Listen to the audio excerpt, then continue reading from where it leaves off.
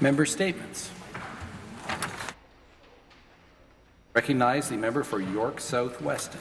Thank you, Speaker. I would like to start by taking a moment to thank the residents of York South Weston for the trust and confidence they have put by electing me as their representative at the Ontario Legislature. It is an honour and privilege to serve you. It is also an honour to stand in this House for the first time as the first ever member of the Somali community elected to provincial office in the country.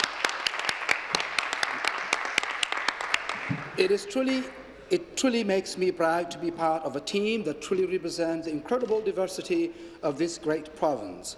Our new Democrat team, under Andre Horwath's leadership, is one that values and celebrates our diversity. But more importantly, it is a team that recognizes the importance of every single Ontarian deserving to see themselves represented in government. My being here would not be possible if it was not for the incredible work of our campaign team. Thank you to the dedicated staff, the committed volunteers, everyone that dedicated selfless hours to making sure we connected with thousands of residents in every corner of our riding.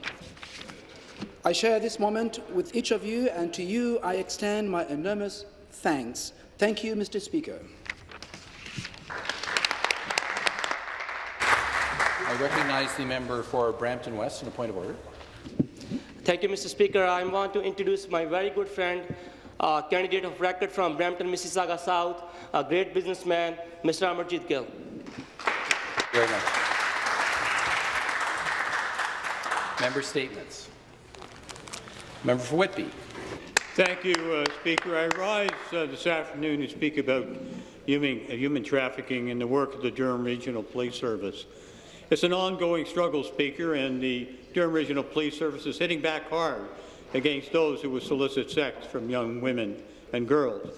So far, the Durham Regional Police Service's work has resulted in charges including sexual exploitation, child luring, and obtaining sexual services from a minor against several people across the region of Durham who responded to online ads placed by undercover officers. Speaker, Durham Police have focused their fight against human trafficking primarily in two ways: by arresting and charging the pimps who control sex slaves, and by reaching out to the girls and women and offering them support should they choose to escape the exploitation to which they've been subjected. I hope, Speaker, that the excellent work of the Durham Regional Police Service will have the net effect of putting a definite dent in a sordid industry that has harmed too many young women in the region of Durham. Thank you, Speaker. Member statements. The member for Windsor-Tecumseh. Speaker, I had 3 private bills on the table when the Liberals called the last election, but I am still determined to press the new Conservative government to consider the ideas I had proposed. I had wide support for the suggestion that Ontario would benefit from having a poet laureate. We wouldn't be the first province to create the position. Canada has a poet laureate, as do many Ontario municipalities, including my city of Windsor. I believe we could honour the late Gord Downey of the Tragically Hip by creating the poet laureate position in his memory. I had another bill to honour the memory of the brave Canadian military personnel from Ontario who lost their lives in combat while serving our country. Other provinces, BC and Saskatchewan, for example, have created a Silver Cross or a Memorial Cross license plate. These are made available to the immediate family members whose sons, daughters, or spouses paid the supreme sacrifice while serving in the Canadian Armed Forces. Speaker, my third bill would strip away the red tape and allow Ontario distillers, for example, to sell our whiskey where it's distilled and bottled. This would allow Windsor to reopen the doors of the historic Canadian Club Brand Centre in Old Walkerville. 15,000 visitors a day used to take the public tours that were once offered in this historic, magnificent architectural gem. So, Speaker, a new government, but I will still be pressing for these and other ideas in the coming weeks as the proud member from Windsor-Tecumseh. Thank you. Member statements. The member for Brantford. Thank you, Mr. Speaker. I rise today to bring attention to an important event in my riding of Brantford-Brant. The Grand River Powwow has a history that started in 1977 when a few people from the Six Nations community began to dance at powwows throughout Ontario. One night in 1979, sitting around the campfire at a powwow, the discussion turned to, why don't we host a powwow at home? The wheels started turning and the work began. The Grand River Champion of Champions Powwow Committee was formed, and it was decided to have the first powwow in 1980. The term Champion of Champions was introduced as an added incentive to attract dancers. The dancer that would accumulate the most points throughout the weekend would be deemed the Champion of Champions and receive a trophy, as well as have their name engraved on a large trophy that is displayed by the Powwow Committee. A date was picked, and it was decided that the powwow would be held annually on the 4th weekend in July. This annual event takes place this Friday, July 27th, through Sunday, July 29th, and promotes Aboriginal multicultural arts heritage by showcasing their pride in music, dance, arts, and crafts. It takes place in the open air during the afternoon and on into the evening. It's held at the Chiefswood Tent and Trailer Park on the grounds of the former estate of the Mohawk poetess E. Pauline Johnson at the Six Nations of the Grand River community. I encourage all who are interested to come and learn, watch, and take part. Thank you. Statements. The member for Parkdale High Park. Thank you, Speaker. I rise in the House today to speak about the affordable housing crisis that we've been experiencing in Parkdale High Park and Toronto for years. Too many working-class families, immigrant families, and seniors are being pushed out of their units, out of their neighbourhoods, places they've called home for 10, 15, even 20 years. Skyrocketing rents, an inflated housing market driven by speculation, the lack of government investments in co-ops and subsidized housing have created this crisis. Successive governments, both Conservative and Liberal, have chosen not to take action even though it is a priority issue. Speaker, in the last 2 years, we've had 2 rent strikes in Parkdale High Park. Tenants organized and fought back because the system currently is designed not to protect tenants but benefit corporate landlords. And we know exactly what needs to be done, Speaker. First and foremost, we need to bring in rent control, real rent control, and that means tying the rent to the unit, not to the person, so that the affordable rental stock remains affordable over time, regardless of whether the tenant moves out or not. To stop the use of the above guidelines rent increases, because corporate landlords already get a provincial tax deduction for capital repairs. And thirdly, to create a rent registry so tenants know what rents are going for and they're not put in a bidding war against each other to increase the profit of landlords. Speaker, I want to hear from this government what their plan of action is on affordable housing, because in Toronto, everyone should be able to call Toronto home, not just the rich. Thank you. Member statements. The member for Mississauga East Cooksville. Thank you, Mr. Speaker. Mr. Speaker, today I would like to share a story of a former business owner that I had the honour to work for during my undergraduate years in my riding of Mississauga East Cooksville. A well-respected business owner that contributed to the local economy for over 20 years, as well as employed numerous employees. Today, my former boss, whom I have stayed in touch with, came to me and said that despite his best efforts to keep the company afloat, he had decided to sell his business. Mr. Speaker, he simply could not withstand the elevated hydro cost of his business was incurring. Plain and simple, he was forced out of business.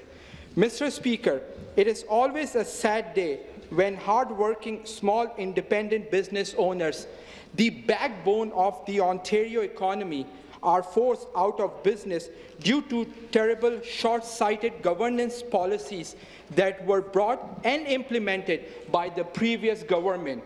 Mr. Speaker, the people of Ontario are ready and in dire need for the positive changes our current government is proposing. The promise to reduce hydro rates by 12% will bring much-needed relief to businesses and homeowners and ensure no other small businesses need to shut their door. Thank you. Thank you. Member statements. The member for London North Centre. Thank you, Mr. Speaker. This morning, my caucus mate, the member from London West, asked the Premier whether he will extend the temporary overdose prevention site in London. Dr. Chris Mackey estimates that the London location has had 1,500 unique visits and further estimates that there are 6,000 injection drug users in the London area. Staff have thus made meaningful connections with 25% of that community, and each connection has the potential to put someone on the road to recovery. 7 potentially deadly overdoses have been prevented, and over 100 people have been helped with housing, addiction, and mental health supports. I rise today as I am disappointed in the government's answer. While the Minister of Health said the government would look at the evidence, it's already available. She stated that they would listen to the experts. Well, they're already there as well. I would also highly recommend that she speak to those with lived experience. They're available too. The minister stated the government would make a decision in the near future. I'm rising today because I wanted to strongly remind this government that the deadline is fast approaching. On August 15, 2018, the exemption will expire. I am disappointed in the answer we heard today, and I hope this government will do the right thing and keep the temporary overdose prevention site open so staff may continue to save and improve lives. Thank you. Member statements. The member for York Centre. Thank you, Mr. Speaker. Located at Wilson and Keele in North York, McDonell All-Girl Catholic Secondary School has been a staple of the Danzo community since 1963. The McDonell Robotics Club, led by Ms. Ferreira, Mr. Coleman, and Mr. McDonell, engages and fosters students' interest in science, electronics, and robotics. In May of this year, the McDonell Robotics Club competed and won gold medal in the Provincial Skills Ontario competition and qualified to represent Ontario in the Skills Canada National competition. Taking place last month in Edmonton, Alberta, the National Robotics Competition is a 2-day event where students are tested on both pre-programmed and remote-controlled robots. The robots were tested on their ability to pick up pipes and chase ball bearings. I'm pleased to announce that the McDonell Robotics Club won the silver medal at the national competition, making many York Centre teachers, parents, and this MVP extremely proud. Robotics and automation are evolving and rapidly growing segments of Ontario's high-tech industry. This achievement underscores the importance of additional investment in math and science in Ontario's schools. I'm proud of the girls at Madonna and offer them my sincere congratulations. Thank you, Mr. Speaker.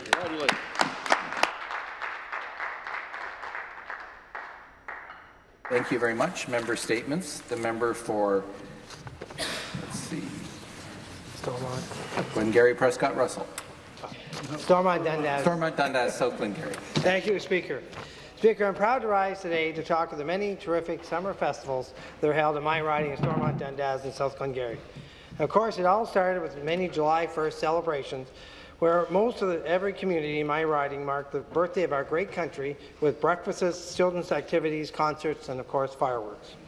Our rural communities pulled again together thousands of volunteers to host our famous agricultural country fairs. Last week I experienced the rural local hospitality at the Avamore Fair, and it will be followed by Canada's oldest fair, the Williamstown Fair, fairs in Chesterville, South Mountain, and Newington. This Thursday night, I hope to attend the opening of our very popular Rib Fest in Cornwall, where thousands of visitors experience great food, terrific entertainment over the 4-day festival. And during the month of July, people gather on Tuesday nights in Williamstown for their traditional Scottish Ceilidh, hosted by the Glengarry Celtic Music Hall of Fame. In North Dundas, every Wednesday night, hundreds gather at village centres for local food, entertainment, and company for the very successful Meet Me on Main Street. At our local summer, of all our largest summer festival, the Glengarry Highland Games, brings together over 30,000 people to celebrate Scottish heritage of Glengarry County. The Friday and Saturday of the civic holiday weekend is filled with traditional Scottish food, competitions, and Highland sports, dance, and music, which includes up to 70 bands competing in the North American Band Competition. Speaker, these are just some of the many events that are held in Stormont Dundas and South Glengarry. Thank you. Thank you very much. That concludes our member statements for this afternoon. Reports by committees.